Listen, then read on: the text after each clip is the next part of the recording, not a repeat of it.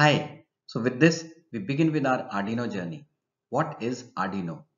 Arduino is an open source electronic prototyping platform based on flexible and easy to use hardware and software. It is intended to be used by the artists, designers, hobbyists, and anyone interested in creating interactive objects or developing environments. Arduino can sense the environment by receiving inputs from the sensors and interact with the environment by controlling light, motors, and through actuators. So Arduino started its journey in 2005 and that was in Italy. Let's identify the components or parts of the Arduino board. So we start with the microcontroller, the digital pins, the analog input pins, the transmission and receiver LEDs, the reset switch, the USB connector, the USB interface chip, crystal oscillator which is at 16 megahertz, voltage regulator, and the power port. For all our experiments, we are going to use the Arduino board.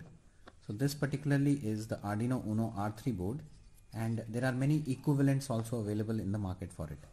So this is the Atmel microcontroller, and since we are going to do a lot of rough and tough work, I don't want any of these SMD devices to come out. So we are going to use a prototype shield which comes in this electrostatic jacket. So this is the prototype shield, and then it has the breadboard also to connect the external devices. Below it there are many connecting pins which actually go and get clubbed with the Uno board.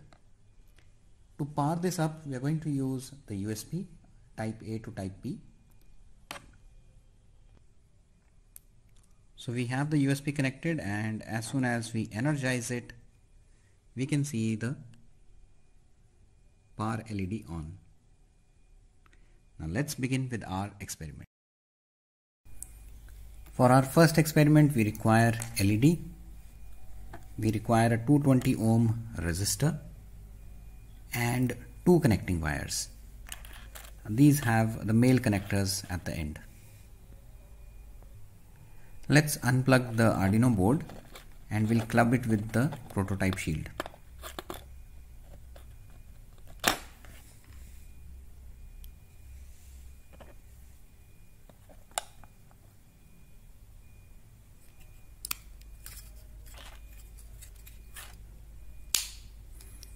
So our device is ready, and now we wire the circuit as shown in the diagram.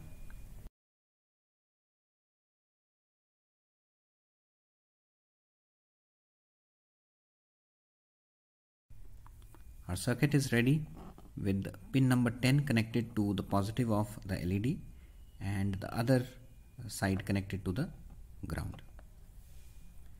Let's see the programming part now. For doing the programming of the Arduino board, we will require Arduino Integrated Development Environment.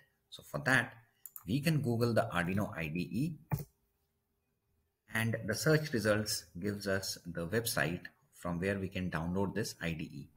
Now this is the Arduino's official website, and as soon as we enter the website, it always shows us the latest version of the Arduino. So this is an open source Arduino software, and what I do is, since my system is a Windows system, I click on Windows 7 and newer. So it directly starts the download, but before that it asks whether you would like to contribute. So if I don't want to contribute right now, I can click on just download.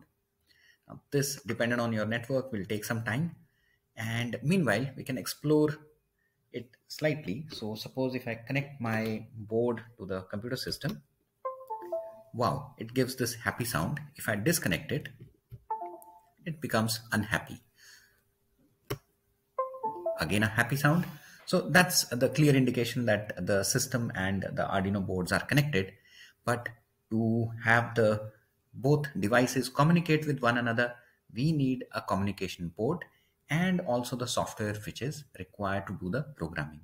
So once the installation is done, we'll see that part as well. So we are almost done with the downloading part.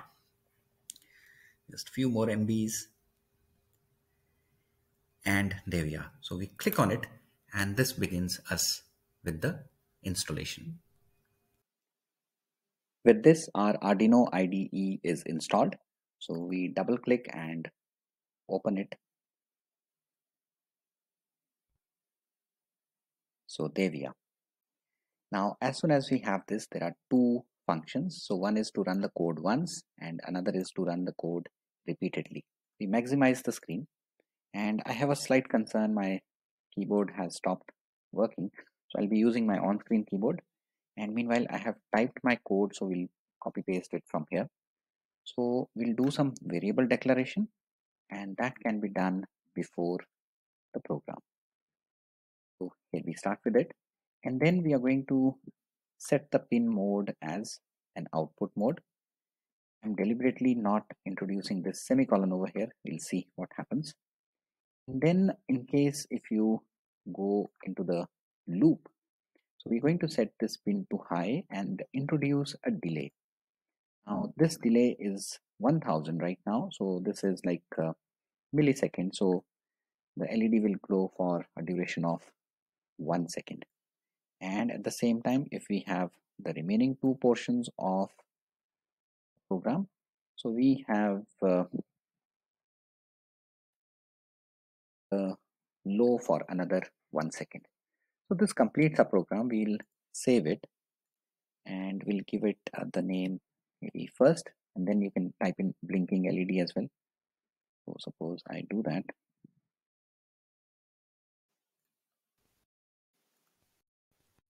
We have been able to do it. So we save our first program, which is blinking LED, and then we try to upload it. Now before that, we would like to check which communication port is being used by our system. So go to this PC, I right click and go to manage to see the port settings. Every PC will try to define the ports on its own. So if I go to device manager, I'll be able to see that yes, the ports segment is on and communication port 3 has been chosen. If at all I remove the device, this is the unhappy sound, and I plug it again, that's the happy sound. So I can see my communication port is automatically set to 3. Now this may vary from 3, 7, 6, 9, 25, whatever number the system tries to define it automatically, or else even you can do it manually as well. But as of now we are done with it, and if we see the tools, we can see and select the Arduino which we are actually using. So there are numerous ones. So I selected for Arduino Uno, and then we try to upload it. But remember, we had deliberately kept an error. So let's see how it behaves. So we try to upload it. It compiles the sketch, and then it says there is some error. Now it actually tells what you need to really use as a token. So we introduce the semicolon, we save our program, and then we try to upload it once again. So there is a communication happening between the system and the Arduino board, and the program is getting compiled and then it will get transferred. So there we are. We have been successful and it's like done uploading. So now let's see how is our Arduino behaving. In case you would like to change the delay, that will actually change the way the LED is going to behave. So if at all you keep it as 500, the LED will be on and off for half a second. So this delay over here is in terms of milliseconds. So let's see how is our Arduino behaving. And as of now, we haven't uploaded the program of half a second. We still have 1 second program on our microcontroller. There is no requirement of external power source in this case. Merely we have to glow the LED, so the 5-volt supply from the system through the USB is going to be good enough. Here we have our first experimental setup running nicely.